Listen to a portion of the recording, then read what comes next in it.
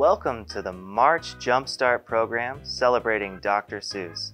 I'm Justin Clark. Today I'll be reading The Lorax by Dr. Seuss. At the far end of town where the grickle grass grows, and the wind smells slow and sour when it blows, and no birds ever sing excepting old crows, is the street of the lifted Lorax. And deep in the grickle grass, some people say, if you look deep enough, you can still see, today, where the Lorax once stood just as long as it could before somebody lifted the Lorax away. What was the Lorax, and why was it there? And why was it lifted and taken somewhere? From the far end of town where the grickle grass grows. The old Onceler still lives here. Ask him, he knows. You won't see the Onceler, don't knock at his door. It stays in his lurkum on top of his store. He lurks in his lurkum, cold under the roof, where he makes his own clothes out of myth-muffered moof. And on special dank midnights in August, he peeks out of the shutters, and sometimes he speaks. He tells the Lorax he was lifted away. He'll tell you, perhaps, if you're willing to pay. On the end of a rope, he lets down a tin pail, and you have to toss in 15 cents in a nail, and the shell of a great-great-great-grandfather snail. Then he pulls up the pail, makes a most careful count to see if you've paid him the proper amount. Then he hides what you paid him away in his snub, his secret strange hole, his grovulous glove. Then he grunts, I will call you by a whisper, my phone, for the secrets I tell you are for your ears alone. Slup! Down the slups, whisper my phone, to your ear, and the Onceler's whispers are not very clear, since they have to come down through a snurgly hose, and he sounds if he had smallish bees up his nose.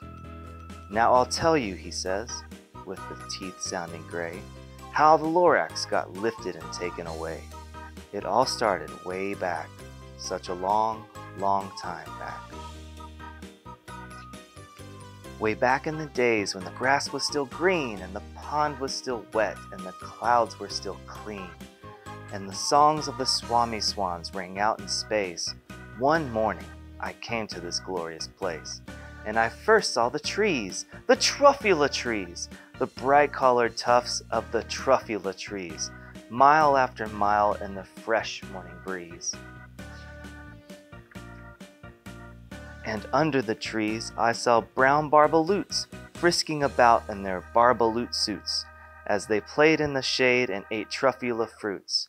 From the ripulous pond came the comfortable sound of the humming fish humming while splashing around. But those trees, those truffula trees! All my life I'd been searching for trees such as these. The touch of their tufts was much softer than silk, and they had the sweet smell of fresh butterfly milk. I felt a great leaping of joy in my heart. I knew just what I would do. I unloaded my cart. In no time at all, I had built a small shop. Then I chopped down a truffula tree with one chop. And with great skillful skill, and with great speedy speed, I took the soft tuft and I knitted a need. The instant I'd finished, I'd heard a gazoom. I looked. I saw something pop out of a stump of the tree I'd chopped down. It was a sort of a man. Describe him? That's hard. I don't know if I can. He was shortish and oldish and brownish and mossy. He spoke with a voice that was sharpish and bossy. Mister, he said with a sawdusty sneeze, I am the Lorax.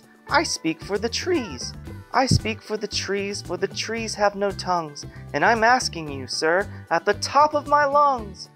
He was very upset as he shouted and puffed, What's that thing you've made out of that truffula tuft?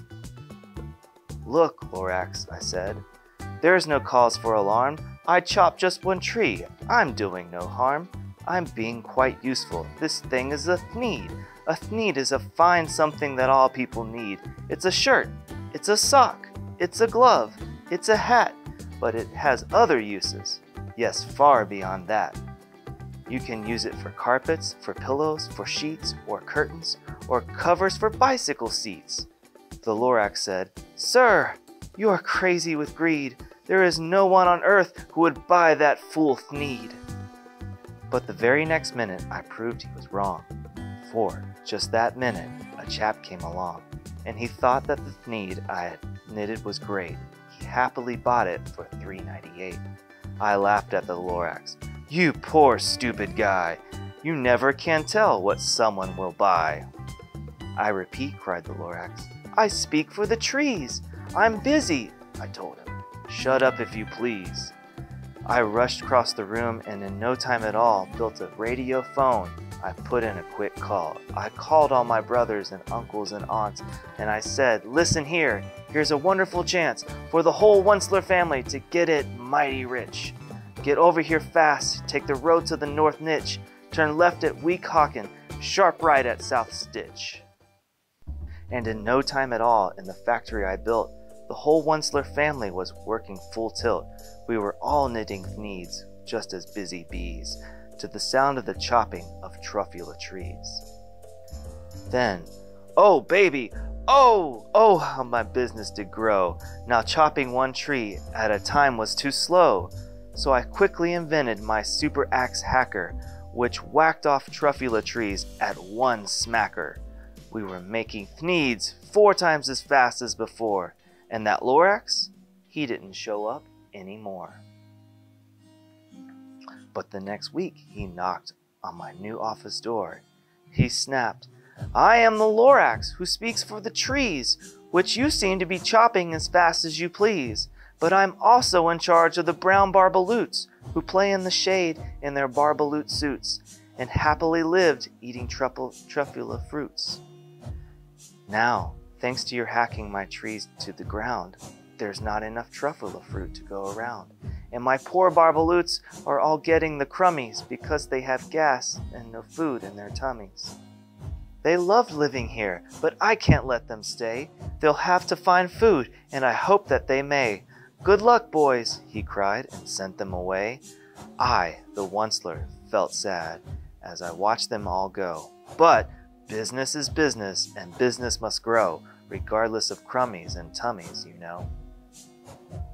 I meant no harm, I most truly did not, but I had to grow bigger, so bigger I got. I biggered my factory, I biggered my roads, I biggered my wagons, I biggered the loads of the Thneeds I shipped out. I was shipping them forth to the south, to the east, to the west, to the north. I went right on biggering, selling more Thneeds, and I biggered my money, which everyone needs. Then again he came back. I was fixing some pipes when that old nuisance Lorax came back with more gripes. "I am the Lorax," he coughed and he whiffed.